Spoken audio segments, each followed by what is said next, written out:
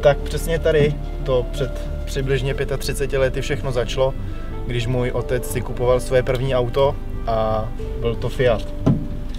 Nebyl to teda přibližně přesně tenhle model, byl to jiný, který tady už bohužel nemáme, ale byl to Fiat. Tím, že si koupil své první auto, tak v sobě probudil a našel v sobě tu vášeň k autům, kterou v sobě má i do dneška, a já jsem ji částečně zdědil. S otcem jsme začali skupovat americké vozy, jedná se především o americké veterány ze 60. a 70. let. Auta renovujeme, upravujeme a všechno tohle nás stojí velký úsilí, spoustu času a občas je i ta rodina na rozpad. A teď se pojďte podívat na další dva kousky, které parkujeme na zahradě.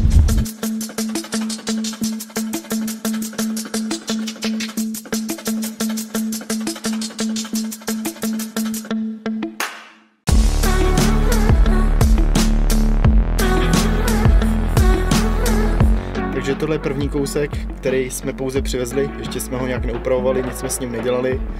Je to Ford Fairlane 500, ročník 1960, je to 8válec, 300 koní. Zajímavostí u tohohle auta je, že jich je do 5 kousků v Evropě. Jeden u nás je právě v České republice, u nás na zahradě.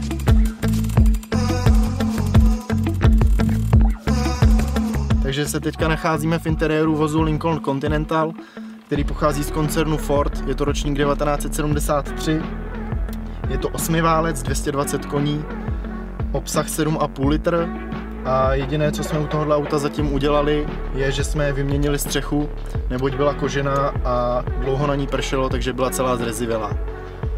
Celá úprava nás ještě čeká.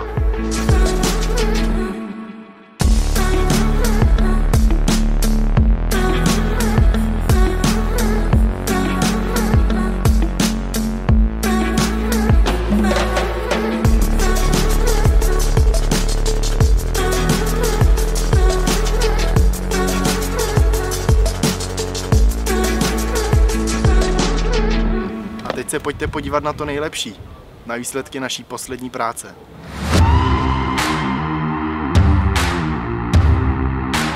Tak tohle je momentálně naše největší chlouba, do které jsme investovali strašně moc času a obrovský úsilí.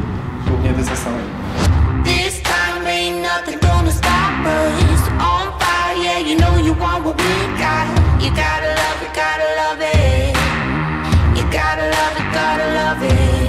Přišel čas na to, abych vám představil našeho posledního krasavce, náš výsledek naší chloubu.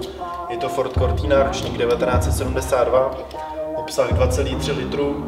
Celkem to má 140 koní a asi je dobrý je říct pár zajímavostí o tomhle autě. To, že to nemá originální blinkery, nemohli jsme je sehnat, tudíž jsme je vytvarovali vlastnoručně z plexiskla pod fénem. A taky to, že na začátku tohle auto bylo naprostý vrak, byla to čistá karoserie, která byla prohnilá a celá zrezivělá.